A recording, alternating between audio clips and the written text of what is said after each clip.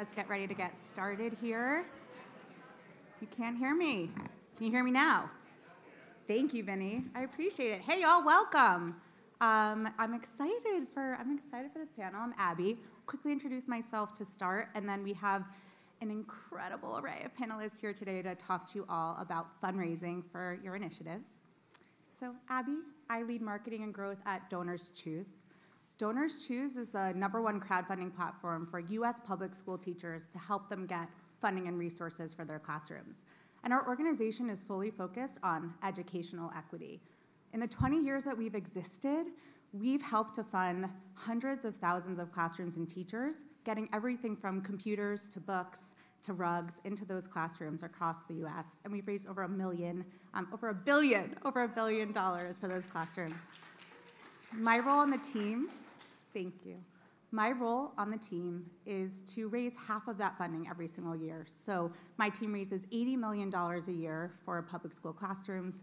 We engage over 600,000 supporters through our website to make donations to those classrooms and those specific schools. And we work with teachers to make sure that they're able to use our platform to vocalize the needs for their students and to make a resounding impact on their individual classrooms, but also stay in the classroom and feel happy with the classroom that they're teaching in. So I have a lot of expertise here in both raising money from individual donors myself, but also coaching teachers on doing that. And previous to DonorsChoose, I worked at Etsy, working with sellers to coach those entrepreneurs, those artisans, on how to raise money for their ventures and get started with their shops on the site. So really excited to be here. And before I introduce all of you to our panelists, I have the privilege of getting to introduce one of the commitment makers who are part of CGIU today. So I'm thrilled to welcome M. Vang of Berklee College of Music to the stage. So M, come over here. I'm gonna come on up. I'm gonna brag on you a little bit to the group. So M has identified a challenge, and that challenge is that the entertainment industry has historically and continues to exclude and marginalize artists who are female, BIPOC, non-binary, LGBTQ, and those who have and identify with having a disability, among other groups. M imagines a world where there's a standard measurement, something that they call the waveability score, that would help all of us hold arts organizations accountable for diversity, equity, and inclusion practices. So imagine if you're buying a ticket to see a show, you might be able to understand if that organization or that theater had practices that included diversity, equity, and inclusion practices, and if they didn't, to consider that as part of your choice as a consumer. We're privileged to be up here with you today. I know you wanted to say a quick thank you, and then I'll give you the certificate and we can take a quick photo. Come on over.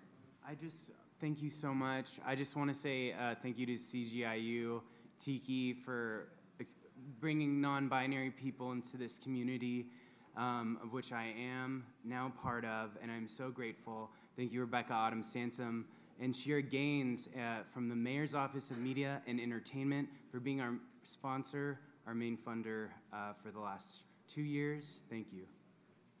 Round of applause for all right.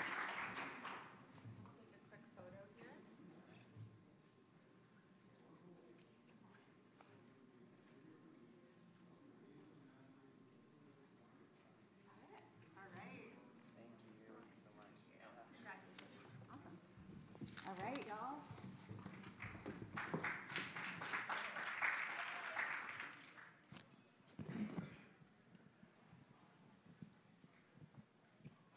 All right, we'll try this for a second time. You can all hear me? Fantastic. Okay, so you are here for a very important topic, which is fundraising for your big idea. And I might argue that it's one of the most important topics that we're covering at this CGI University event, knowing that if you're trying to make big change, right, you need backers to help make that change. So I'm gonna go ahead and introduce our panelists, and as I call you, you can come up and take your seat on the stage. And then I'll introduce the topic at hand. I'll ask a series of questions, and then make sure you're thinking about your questions throughout, because I'll be open up the floor at the end for you all to ask your questions. And we may, thanks to a fantastic idea by Brandon, actually ask one of you to come up and make a pitch for your idea and give you some feedback on it. So if you're eager for that, think about if you might want to come up. All right, let's start with Vinny Johl. Vinny was a CGIU 2010 graduate and continues to be a mentor for the program. She has guided hundreds, she said even probably close to 1,000 CGIU graduates as they fundraise for their ideas. Vinny spent the last 10 years of her career working in leadership roles in healthcare, with the last 7 years managing a large business and advocating for patient rights as a member of the team at Kaiser Permanente. She is an experienced fundraiser who I know will provide valuable insight to all of you today. Welcome, Vinny. Thank you. Let's give Vinny a round of applause. I'll move on now to Dr. Victoria DeFrancesco Soto, Dean of the Clinton School of Public Service at the University of Arkansas. She's also a political analyst for MSNBC, NBC News, and Telemundo, both in English and in Spanish. Vicky, as she told me to call her, is the first Latina dean at a presidential institution, and she was named one of the top 12 scholars in the country by Diverse Magazine. Vicky previously taught at Northwestern University and Rutgers, and she received her PhD in political science, where she focuses on civic engagement, women, immigration, Latinos, and political psychology. So welcome to the stage. Awesome. And last but not least is Brandon Andrews, who's an entrepreneur, a business leader, and an experienced marketer who's committed to bringing resources to diverse entrepreneurs. Brandon is currently the CEO of Gauge, an AI marketing research firm focused on helping brands shape their ideas with input from a representative set of stakeholders. Brandon has also led a nationwide casting tour focused on bringing more diverse ideas and voices to ABC's Shark Tank. So you can see why he had that idea for our pitch. And he was named a Global Innovation Fellow by the US Department of State. And he's traveled the world speaking on entrepreneurship and innovation. And I also found out when I was researching that he was a Division I track athlete, which I found a little bit intimidating when I was coming up here. If anyone wants to learn how to triple jump, I'll do lessons at the track after. Okay, I think we have a lot of different plans for this event. It could go a lot of different directions, but we will make sure to get you some good advice about fundraising. So let me introduce the topic at hand, and then we'll kick off with some questions to this incredible group of folks. So today, we're talking about fundraising for your big idea. And if you're here, it's because you're trying to learn how to navigate whether traditional grant-based fundraising streams, online fundraising tools, social media, or other digital marketing to further your big idea. And it's an interesting time for fundraising, like so many other industries, right? Things have been affected by what's happened in the world, in this country over the last 3 years. There was a big boom in folks participating in social good, both from a volunteerism and from a giving perspective during the pandemic. And it's partially in our hands to kind of keep that interest alive in the great issues that we still have in this world after that period of time. And it still remains to be seen whether we can. Like so many industries, there's been a huge shift to digital, whether platforms for online events, even you can see this event, right? What's happening this year. As well as a move towards thinking about younger generations of donors. Historically, we've relied a lot on the wealth of baby boomers as a part of giving. And as we see millennials and Gen Z really take their own, enter their own way into the field of giving back, the dynamics change. And the way that folks want to be spoken to, the way they want to be engaged start to shift. So excited to talk to this group, both about the sources of funding, but also how to pitch, what you need to make a compelling pitch. So we'll have time for a lot of different questions. All right, so we're gonna dive in. And Vinny, I'll start with you. So I'll start with a question that I'll have each of you answer, which is, based on your experience, what are some recent trends you're seeing in entrepreneurship and fundraising? And what are some of the unique challenges that you see entrepreneurs and changemakers facing today as they try to raise funds for their big ideas? You know, one of the trends that I see currently is that innovation and creativity is really changing the way that we raise funds. things that are working today in the fundraising world were things that 5 or 10 years ago, fundraisers would have looked at you and said, wait, you're going to try what? That's not going to work. And what we're learning is that there's not one way to raise funds. There's not one platform. There's not a traditional method of raising funds. You can raise funds and get money from lots of different sources.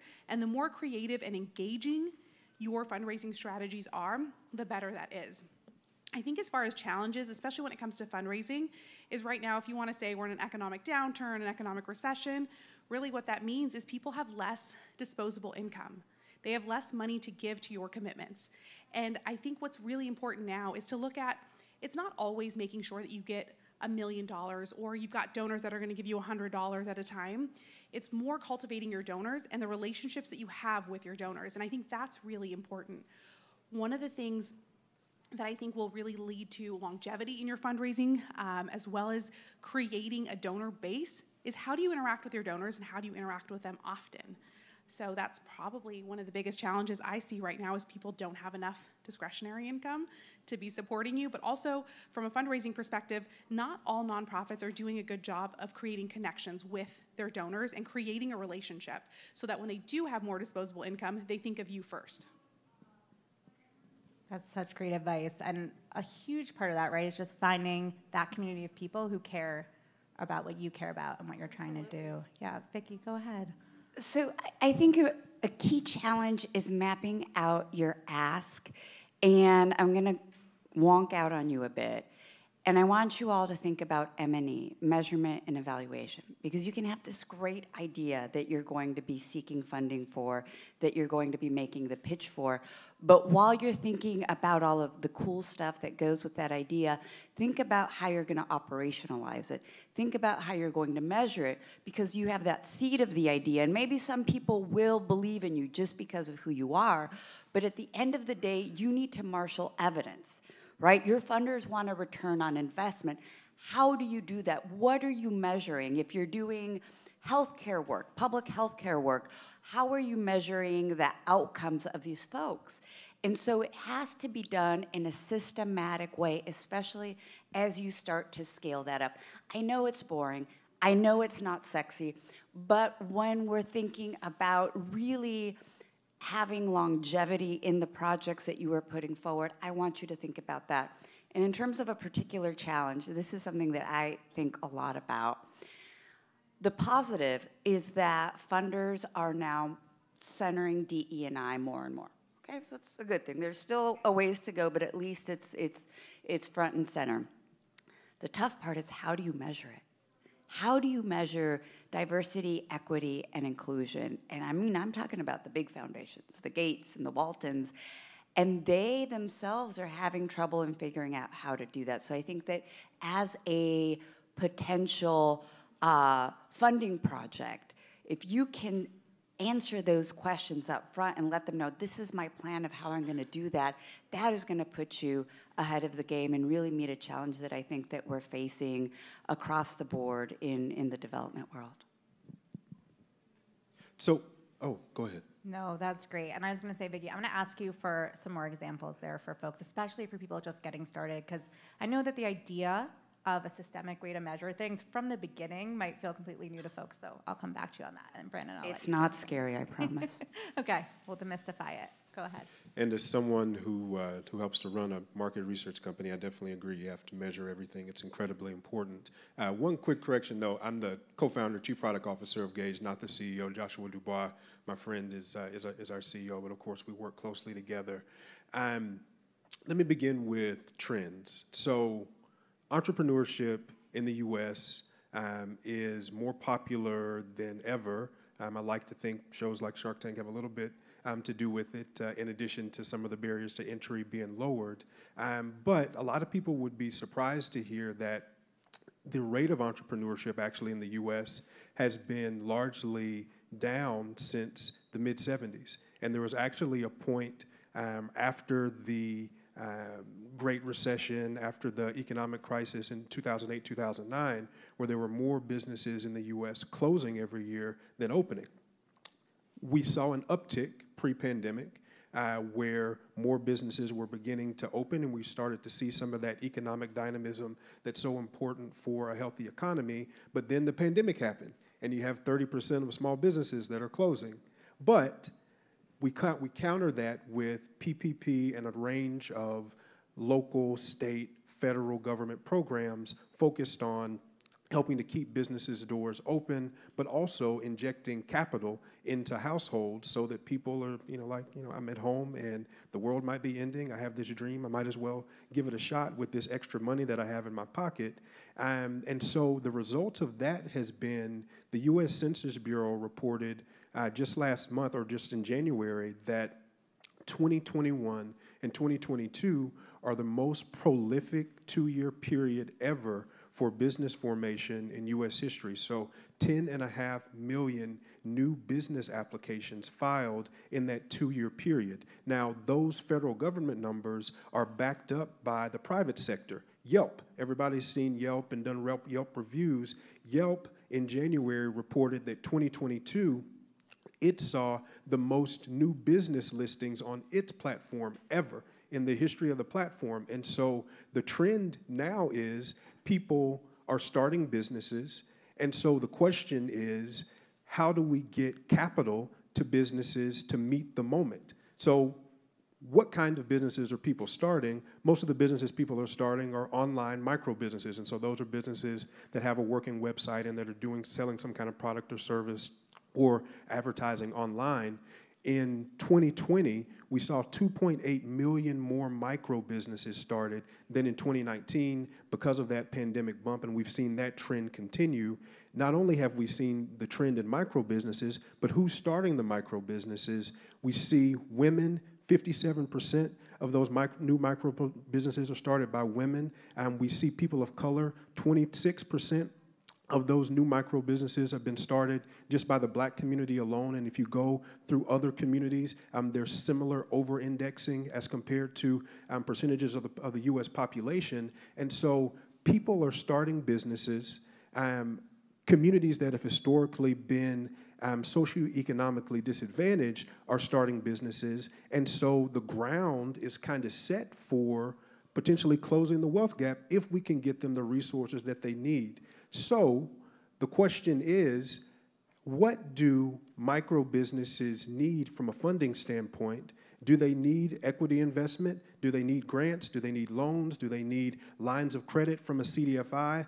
I know we'll have some time to talk about all of that, but I think the trend is, and hopefully all of you in this room will continue this trend, is people having a dream, stepping out on faith, starting the business, and now I think it's up to government and up to the foundation world to make sure that the resources are meeting the moment for where we're at versus meeting what's maybe historically been done from a funding standpoint. Such great points, Brandon. I actually want to jump into something that you just mentioned, which is that the financing levers may need to change. But for this group, it might be really helpful to hear what financing options exist today that they might be able to consider for what they're trying to start. So I'd love to start with you on that question. And then Vicky, I think you may have a different perspective from your work there as well. Yeah, so I'll start with Shark Tank. Shark Tank, let's say we, it's not my money.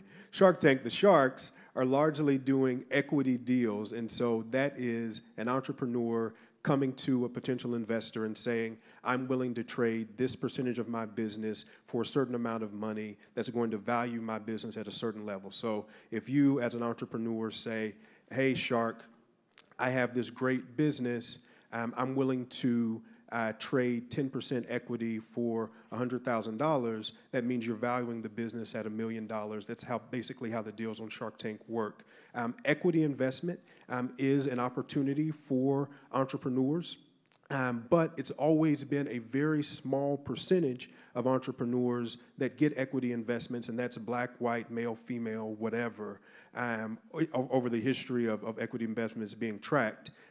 Equity investments are there, and I think it's great that Shark Tank opens up a window into that world. However, there's so many other options available to you as an entrepreneur. So the first source of capital is the human capital. It's going to be the sweat equity that you're putting in and your team is putting in to start the business. The second source is going to be capital or fundraising that comes directly from you. So likely the money that you need to actually file the business license, to get a trademark, to make sure you have your DBA set up. All of those pieces are going to come from you personally, although some places will have grant programs available to help offset some of those costs.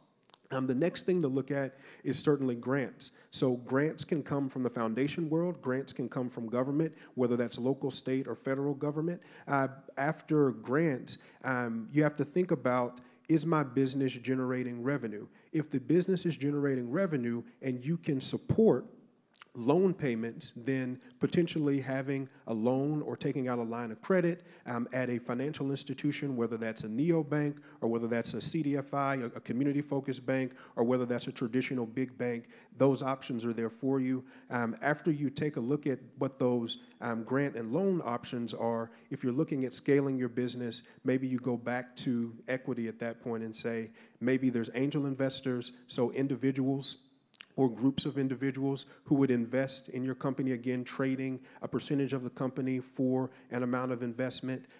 Or once you move past a certain level of traction, there are what's called institutional investors, and that's when we get into venture capitalists, VC funds that would be investing likely larger sums of money into your business and potentially, trading it for larger amounts of equity. You go through successive rounds of funding if you're on a traditional venture track, from your pre-seed, seed, post-seed, and then you get into your series rounds all the way until you really hit it big and decide to IPO, so list your business on the public market, where you would have a listing on something like the New York Stock Exchange, where the public can buy stock in your business, and that will enable you to be able to continue to fund the company from there. So that's a quick overview. Thank you. That was fantastic. And just to engage the audience here, how many of you have already raised some money for the big idea that you're aiming to launch? Okay, y'all, look around you, because you should ask these folks for advice after this as well. And then how many people in the room are looking to raise more money or money for their ventures? Okay, amazing. So Vicki, I think you may have a perspective even on the earlier phases of when folks are still trying to figure out what their idea is, figure out that concept, figure out how to measure it. So why don't you jump in? Yes, and I'm going to bring a slightly different lens than Brandon's. I think the work I have done in the academy, but also in working closely with nonprofits at the Clinton School of Public Service, we engage big ideas through a lot of nonprofit work. It's through foundations, but that's this huge catch-all, right? The foundations. And I do want to break that down a little bit, because I do think it is a lot more accessible than you might think of at first blush, right? So they're the big ones, the names that everybody knows. But I think that there is a missed opportunity with mid-level foundations, these family foundations that may not give out those multi-million-dollar grants for your big idea, but can maybe help you get $50,000, $75,000, something to get started. So thinking of those family foundations, or also most cities and states have community foundations. I live in Arkansas. The Arkansas Community Foundation pools money from people who want to have impact in their communities, and they make calls in terms of figuring out what are projects that work best with that, right? So there's a foundation world. It's a very diverse one, and it's not just a couple of big players. So a lot of this is do your research. The other thing I want you all to consider, and I know we have a diverse group in terms of what your interests are, is partnering with universities or academics. So in figuring out, can I work with somebody who's doing research on food sustainability, and your interest is in building out the sector or the environment, is finding if someone shares that and they can provide some of the research, but also with research comes funding, right? Funding, whether, again, from the foundations, but also the government, the National Science Foundation, the National Institute of Health. There's a whole bunch of acronyms I could throw out, but it's money that is coming through the federal government, sometimes through the state government, and at times also through state governments if you're looking at public institutions. So look around. try to find a match. And maybe the money won't be there immediately, but you start to build this network where it's in your area of interest and they can help you leverage those resources at a different point in time when you're ready to scale up your idea. Thank you for that. And I do think I'll add on, you can do a lot of research right online to see how other social ventures and newer social ventures were funded. That's a great place to start to find those names of foundations, universities, or even individuals or accelerators that are looking to invest in new ideas for social change. Abby, let me just add in here that a lot of times your public libraries will have the databases of all of the foundations from the big ones to the little ones, and they will know what projects they give to, so that way you're not just blindly asking, but you're knowing, oh, this foundation, the Logan Foundation, they really like STEM education with a focus on AI. So that is someone that you're going to make that match with. So do the homework, and a lot of times it's readily accessible and free to you. That's great. Yeah, and even DonorsChoose, right? We've been around for 20 years. We raise $1 billion for classrooms, but we'll research what other, education organizations, who are their funders, right? Who are they getting money from? Should we approach those folks? So there's a lot of research you can do there to start to build a set of folks you at least want to talk to, right? Even if you're not ready to ask for funds. Vinny, you alluded a lot to relationship building in that first answer. Can you tell us a bit more about your how you approach relationship building and how you guide other CGIU participants and graduates to approach relationship building? Absolutely. I think in fundraising and in anything that you do in life, the relationships are key. If you don't have those relationships, you're not going to get anywhere, whether it be moving forward on your commitment to action or getting funds. One of the most important things to know is, who are your donors? You mentioned earlier about data. I am not a data person. I hate data. I don't like collecting it. I don't like looking at it. I don't always understand it. But you have to do it, because you're going to find donors, they want to see your data. They want to see, and some donors really want to know, what is your impact? I'm not going to give you $1 until I know that you're impactful. And when it comes to really cultivating relationships, I think the most important thing is to be genuine, right? Find your people. Who wants to commit to your cause? Who wants to give their money to your cause? And what is the best way to communicate with them? One of the things I tell a lot of my students and my mentees as we move forward in the process is, how are you going to keep the people connected to your work? So just because I give you $100, are you going to let me go and just never talk to me again and be really excited over the $100 or $1,000 or $10,000? Yeah, you should be really excited, but stay in contact with me. Get my email, get my mailing address, snail mail me a card once a year. Really remind me of the work that you're doing and the impact that your work has. And also just stay connected, especially when you guys are in positions where you're just starting out and you're just starting to get your donors. Pick up the phone, ask them what they want to see from you. Ask them for feedback. What could I be doing better from your perspective? What would you like to see me doing more of? Be careful when you take that information from them. Take it with a grain of salt.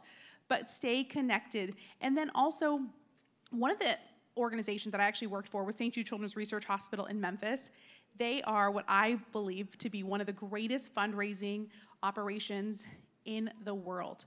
They really work on cultivating donors from the get-go. So they actually have a program where they cultivate their donors in preschool through the Trichathon program.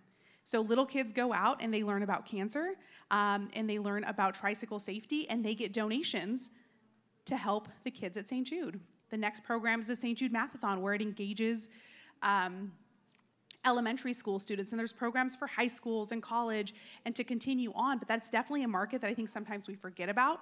But it really starts with cultivating donors as early as possible. And I think they just do a great model of that. So I don't work there anymore. Always support them. They do great work. But check out how they're raising funds. It's really amazing.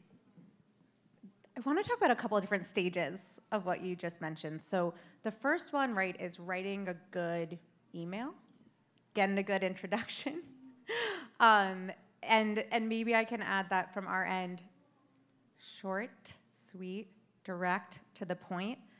Would love to hear other tips from this group around that stage. And then I think let's get a bit more into the questions that we should ask folks, right? Because one of the greatest sales strategies is understanding what the person you're talking to cares about, not sharing what you care about. So let's start with what you tell them, and then I would love to hear more about questions. So if anyone wants to jump in on advice there. what makes a great email, what makes a great pitch. Yeah, go ahead.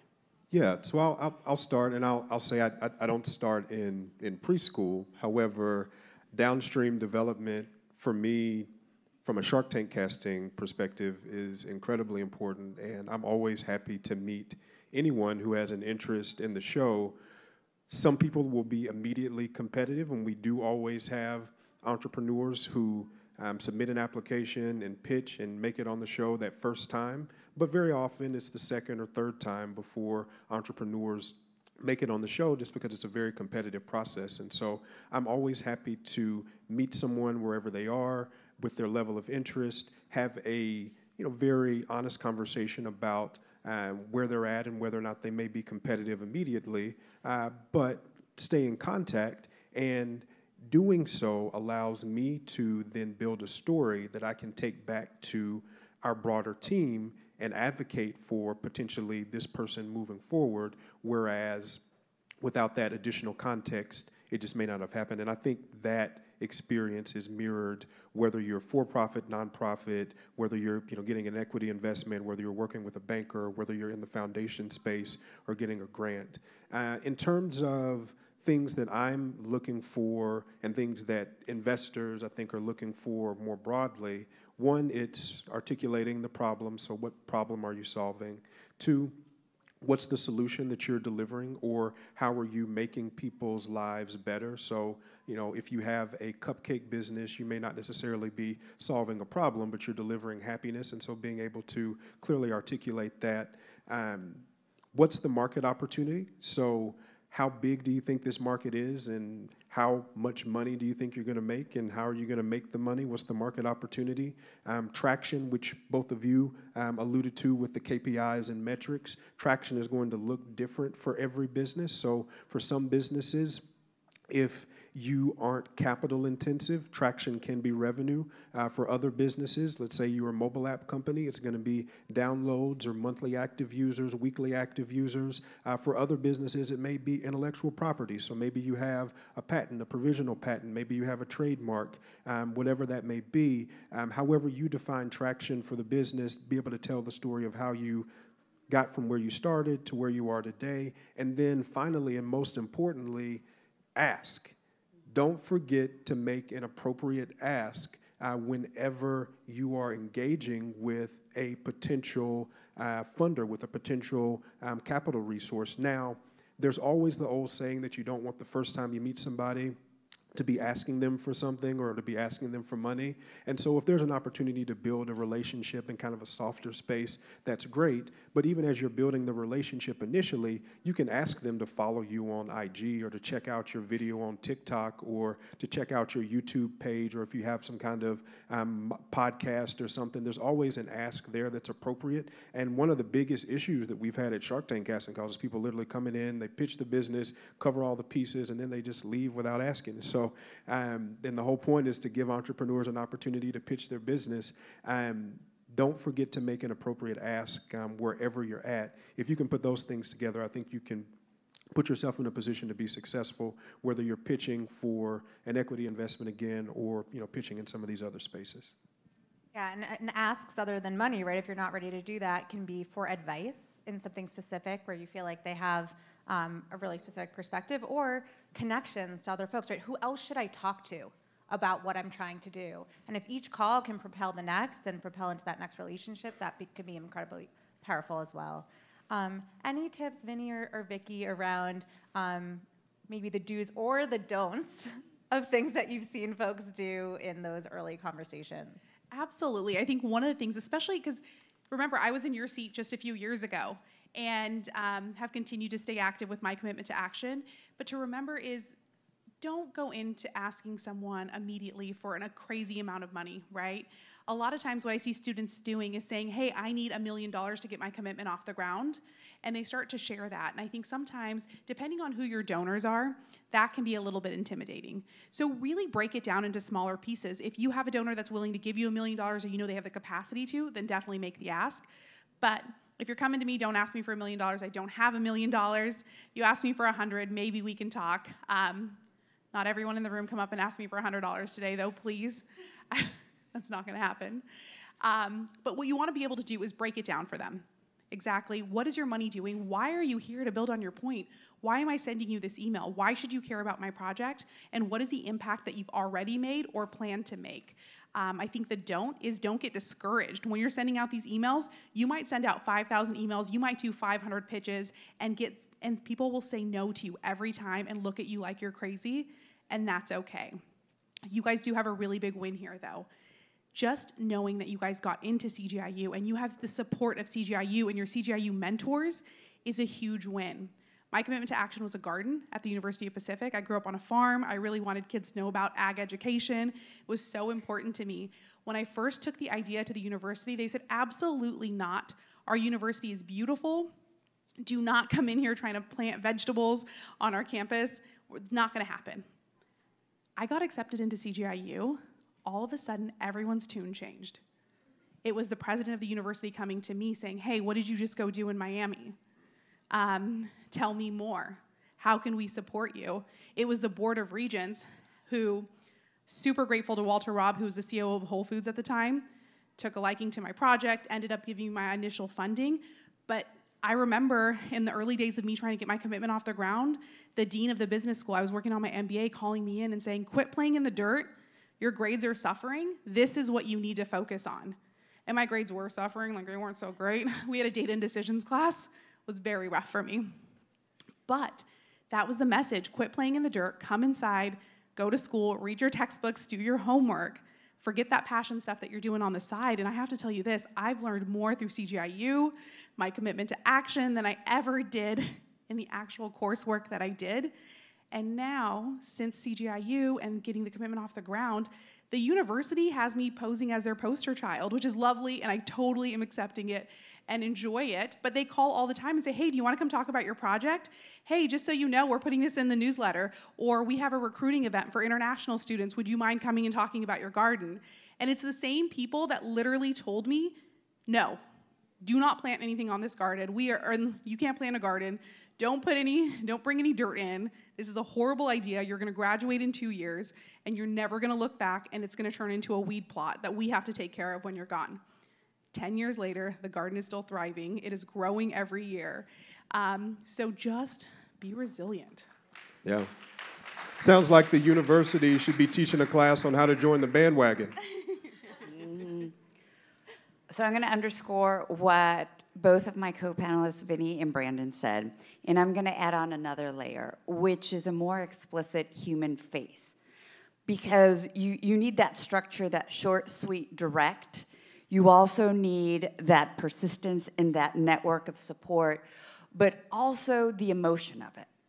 And understanding that when folks are compelled by what's in here, that is going to move to action a lot more than if it's just in the ROI, right? You want the ROI. I'm not saying disregard what's there, but the heart. And I think that your generation and your dexterity with media and with these platforms allows for such a rich playground of how to reach the heart.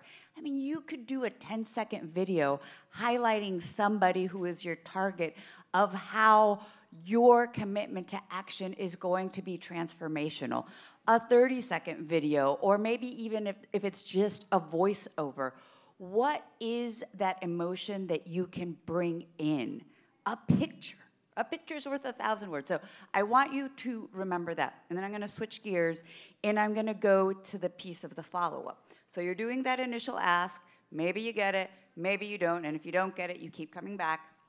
But it's the thoughtfulness of saying thank you. I know I'm the oldest one up here, so I'm going to be the mom in the room. Make sure you say thank you. Preferably, especially if it's a gift that you're getting, $100, you write Vinny a handwritten thank you note. And in some cases, maybe you send a little token of appreciation. Because it's not a transactional thing that's happening.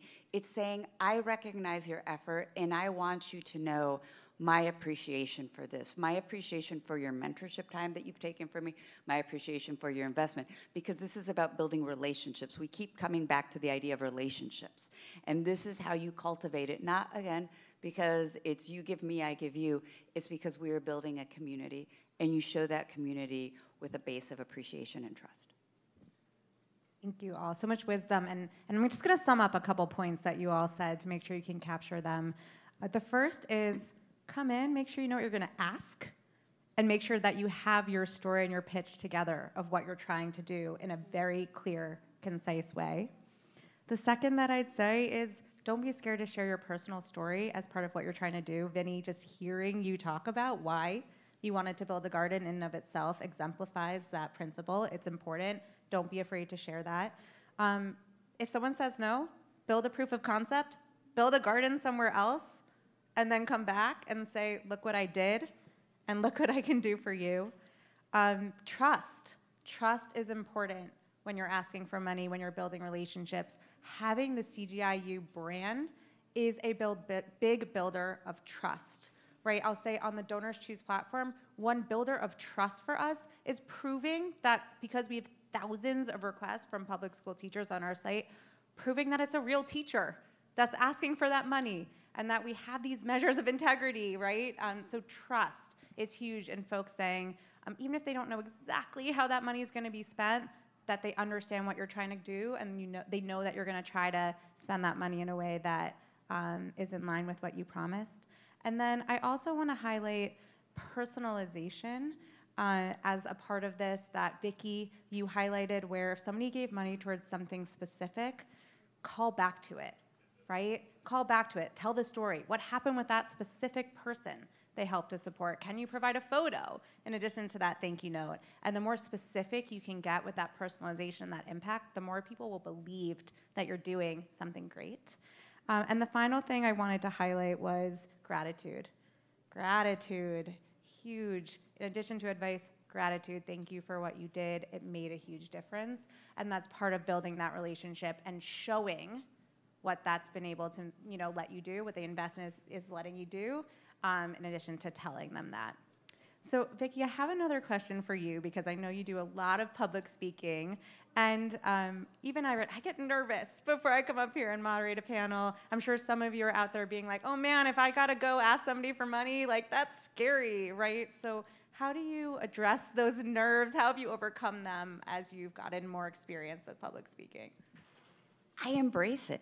If I were to tell you that I don't feel nervous at all every time I'm about to get on a stage and speak publicly, or sit in the chair and the camera's on and I'm about to go on air, that I didn't feel anything, I'd be lying to you. It's not true. But what I have learned over many years is to turn that nervousness into excitement, into like, this is good nervousness, not dread nervousness. And it's also keeping your eye on the prize. Why am I doing this? Why am I up here, even though it means a little bit of nerves? Because I get to talk to you about something I believe in.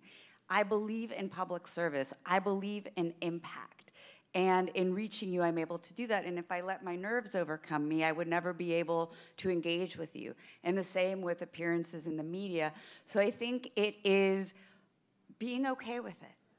Nerves are normal, harnessing that, but having a larger goal in mind of why you're doing what you're doing. And I know all of you have that larger goal in mind. So think of that. Don't think of, the camera that's right here in front of you. Can I add to that really quickly? Oh, sorry. I love what you just said. And the one thing I think I try to remember is to enjoy the moment, and that it's each opportunity.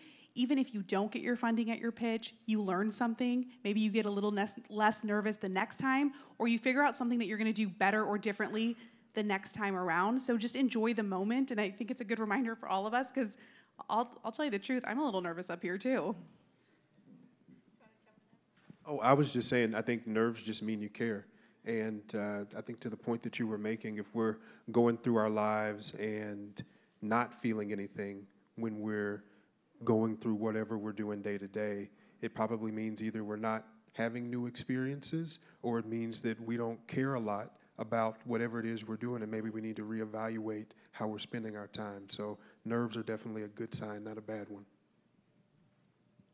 And I think that I'll leave you with, It's not about being perfect. It's about being brave and getting out there and doing the thing and saying the thing sometimes that feels really uncomfortable, which again is, I think, specific to fundraising, right? Just asking that question for the first time of, so how, do you have any money to give to support this initiative? Is this something you'd be interested in investing in? Play around with the wording of that question that feels more comfortable to you, but then also don't be afraid to ask it directly. So I'm curious, I'll start with, let's see, any of you actually can jump in on this one. I was curious what some of the issue areas are where you're seeing especially strong interest from investors and funders. And really just for this group, especially as they think about crafting that pitch, what to talk about in today's specific world, where are the areas where you see the biggest opportunity and excitement from investors, from funders in supporting today? I can take this. I think I've been in a lot of these rooms where we've pitched for money, we've asked for money, and I've been on the other side of the table where I've been holding the purse strings, giving the money out. And I think one of the things that really makes an impact in those situations is passion and drive, right? So your idea might be okay, but are you passionate? Do you have the drive? Do you have the commitment to move it forward? And that's really important. And that really does translate in those pitches, because I've also seen pitches where the idea was flawless. The plan was flawless, and the person comes in and you can tell they don't really care. They're not as passionate. They're not as committed. This is just something that they're doing to check the box till the next thing that they find. And for me, it's really ensuring that you're passionate. If you're not passionate about the project, find something that you are. Find your passion, and that's going to help you, because fundraising is so extremely hard.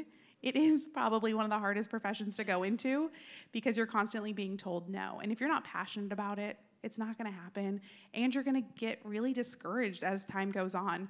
So just keeping that in mind.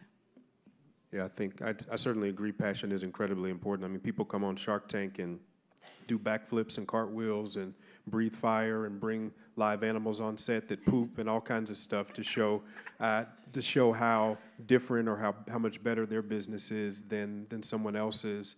But something else to the question, as you're thinking about being attractive to a funder, and this is, yes, specific to potentially an angel investor or some kind of equity investment, however, probably applies to other options as well.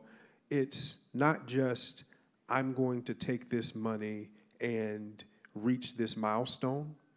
It's articulating how that milestone will make you, your business, your company, your organization, your project attractive to the next round of investors, or to the next grant program, or to the next government opportunity. So yes, it's important to reach the milestones and say, I'm going to do this set of things, I'm going to take these steps over this period of time if I get this injection of capital. But especially for an equity investment, we want to know, okay, will the valuation for this company grow over time? Because that's how I, as an equity investor, will make money. It's, I own a percentage of this company, and if that percentage of the company increases in value, then I have more money after the investment than I did before. And so it's not just saying I'm going to hit these milestones, but saying these milestones are then going to put me in position to be attractive to whatever that next round of capital is. And that's a more nuanced piece, and something that is not always a part of, because it's not something that you might think about naturally as an entrepreneur, but something that's very important to articulate. You want to know how the business, how the foundation, how the government, what's important to them, what are their metrics for success, and make sure that you are articulating those metrics, those pieces in your pitch and in your conversations about resourcing for whatever project you may be working on. Abby, I want to come back to something I said in response to the very first question, and it was about what's the challenge that you're seeing, and I said that it was, how do we measure DE&I? And I want to come back to the issue of diversity, equity, and inclusion, because I think that as we think about our projects, it's a very important lens to bring. But it's important to be nuanced and intentional about it, and not just throw it into your grant proposal or throw it into your ask, but thinking about how that DE&I lens relates to the impact of your project. So if we're talking about broadband in the South, then we're going to be talking about diversity in terms of the rural populations, right? Not just black and brown, but we're also talking about white folks. But the dimension of diversity is rural versus urban versus metropolitan, for example.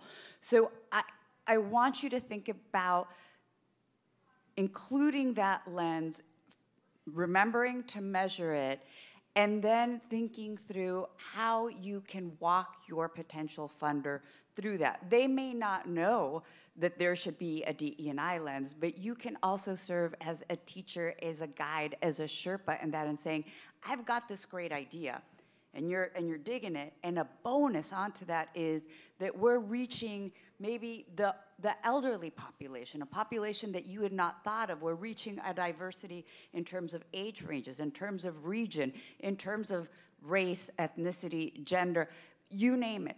But bring in that lens even if it's not already there, and if you do, walk them through it. Great. And all of you, get your questions ready. You're going to be up next. This is my last one for the group. Let's keep this one short, maybe 2 or 3 sentences on one piece of advice you'd offer to emerging entrepreneurs, these folks in the room today who want to get their big idea funded. For me, it's really about resiliency, right? People are going to say no to you, and they're going to say no a lot, and that's okay. Those just aren't your people.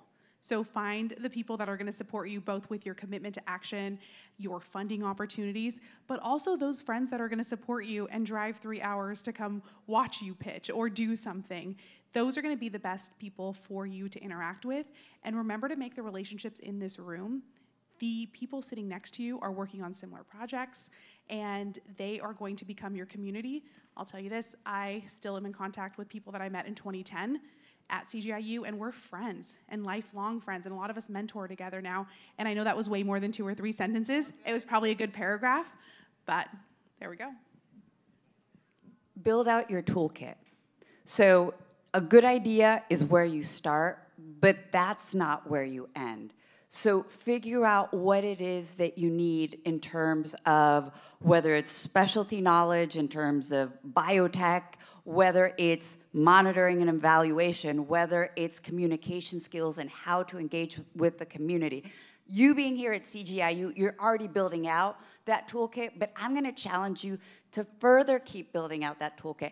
And I'm going to be shameless here. And I'm going to tell you that there is no other place that I would prefer you to build out that toolkit than with me at the Clinton School of Public Service. I would love to see all of you there. But if not, figure out what track, what resources you can appeal to and engage with to build out that toolkit of impact. I think everything that we've discussed here, everything about funding really begins with you. So for all of you, it's important that you see value in yourself before you see value in anything that you're creating. And so there are a lot of ways to do affirmations, but a simple one could be just looking in the mirror and saying, hey, I'm valuable. Whatever I'm creating is valuable. And so when I'm going into these conversations with potential funders, I'm trading value for value. I have an incredible idea that has the potential to change the world, and they have resources that are connected to metrics that they need to meet that only big and great ideas like the one that I have can help them meet. And so you're valuable. Everything that you're working on is valuable. And remember that as you're going into these conversations, and that hopefully will set you up for success. Yes, if you don't believe in your own idea, nobody else will. All right, y'all, let's open it up for some questions from the audience. You are speedy, so you get to go first. They're going to bring you a microphone, so just hold on for 1 second over here. Thank you. Before I give my question, I just want to say thanks. This is really the first time I've had the opportunity to hear from people in the field, people who know so much about this topic. And it really means a lot as somebody who's been working for the past 2 years to try to get their initiative up and running. And on that note, for the past 2 years, I started working on a program that matters to me a lot. And I've had my fair share of digging into my piggy bank, burning my wallet on the implementation, the ideation, and really having the proof of concept down packed, which I think I have. So now I'm at the scaling point, and so I feel if there's any point that I'm going to need to fundraise, it's now. The caveat is that I'm trying to build a nonprofit. So whenever I'm constructing my pitches, I'm having a really hard time walking that thin line between pitching it as an investment and pitching it as an impact project. And I know that investors are going to be interested in the profits that are gained from it, but I really view this as something that is impactful. And there is ways for me to spin this as something that is an objectively good investment, but that's not the way that I think of it. And I'm wondering what you all think about this. How, if I need money to scale this project, I should pitch it if it's something that I feel should be thought of for the impact. The audience is going to drive how you pitch. So if you're looking at an investor that's looking purely for the ROI, then your pitch is going to be different. And I've talked to this guy to help you figure out how to craft that pitch. If you're doing a pitch to a foundation, to the state foundation, let's say you live in California, the California Community Foundation, that pitch is going to be different. It's going to be a lot more broader. It's going to be about return on investment, but for the public good. So I think that with any message and with any pitch, it is who is that audience. Within those two buckets, then you're going to parse out that pitch depending on what flavor that organization is. But it always starts with audience. Thank you. Yeah, and I'll add one more thing to that, which is try things out and see what works. So go in with a hypothesis that relates to the goals of the investor that you're talking to, but then debrief for yourself about what went well, what didn't, what landed, what do you want to try next time, and how you're going to adapt that pitch the next time around to make it even better. All right, let's jump in with hands up. Over here. Thank you so much. It's a privilege to meet you. I'm Catherine from Ghana, schooling in Costa Rica. So my project is about early child education, and it's a non-profit, and we are not expecting to make any money. So then how do I pitch to get money or funding to sustain it if we don't have, we are not going to be making any money? So then how do we sustain our project with investors or people willing to donate to us?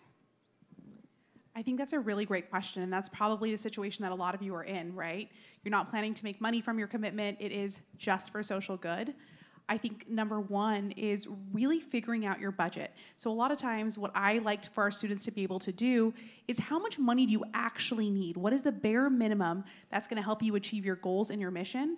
And start from there. A lot of times we see students will not work on their project until I need $100,000, I need $1 million, I need $2 million before I can get started. And as we dig deeper and we create budgets and we create plans, I like to have a high, medium, and low. What's the absolute lowest amount that you can work with and still make an impact? And then what's your dream, right? So is it $2 million? And if you get that, it's gonna be the best scenario and you can do everything. Great. Not a lot of us are gonna get $2 million. And really focus on what you can do with the very least, but also who can you partner with? Are there other organizations that are in your area doing similar work that have resources that can be shared? Whether it's printers or teachers, or in my case, shovels and garden equipment, could I go borrow them from somewhere instead of having to purchase them? And doing it vice versa, right? So who else can you help with the resources that you have? And you'll find that you can actually make a really big impact with not a lot of money. I know we're talking about fundraising today, but I think for our commitments to action as CGIU students, it's really important to know you can still make an impact without a lot of money, and keep that in mind as you move forward. I may have a bit of a divergent opinion. I think whether it's for-profit or nonprofit, if the goal is to drive impact over time and to be sustainable, I think everyone should be looking at having some kind of revenue-generating vertical as part of your project. Now, that doesn't have to cover all of the operating costs for your project, but even the practice, even the activity of going through and thinking about what pieces of this could generate revenue would be helpful. I've found to be helpful from a business standpoint, and for nonprofit organizations that I've worked with, I found it to be helpful as well. And I think that a direct answer to your question is you just have to articulate the things that are important to the funders that you're looking at, because all of them are going to have metrics tied to their distribution of capital, things that they want to put into their annual report, et cetera. Include those pieces in your pitch, and that can certainly help to buttress a pitch that's focused directly on impact. And you know what? He brought up a great point that reminded me of something. I have seen a lot of, and worked with a lot of different programs that have been able to monetize their nonprofit work and social impact. One of them was actually an orphanage in India, where the people who led the orphanage spoke English, and they spoke English very well, and they were teaching all the orphans how to speak English.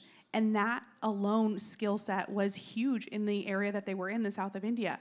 So actually the orphans became tutors once they were age of 13 or 14 to local community members, and that helped them generate income and a revenue stream. So yeah, being able to monetize what you have is important too.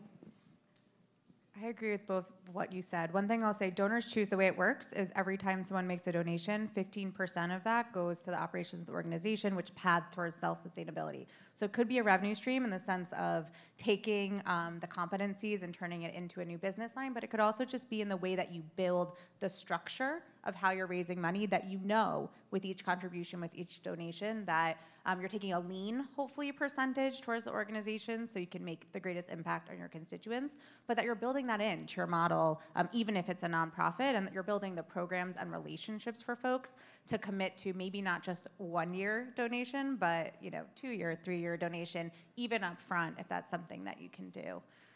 Okay, we'll take one more question, and then we're gonna ask a brave soul to come up here if someone's interested and share a quick pitch on what they're trying to do, and we'll give some feedback on that pitch. So one more question in the room, and I'll choose this person in the front.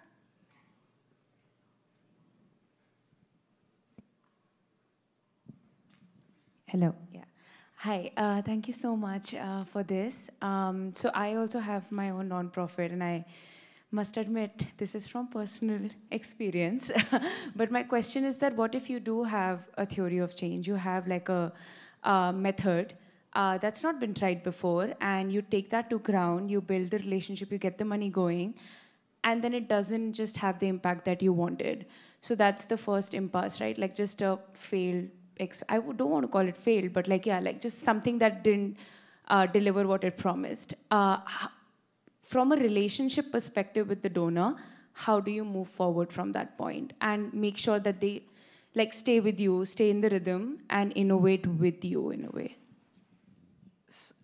Transparency is key to any relationship, and it's in the good times and in the bad times. And in fact, I think that your transparency would be much appreciated by the donor.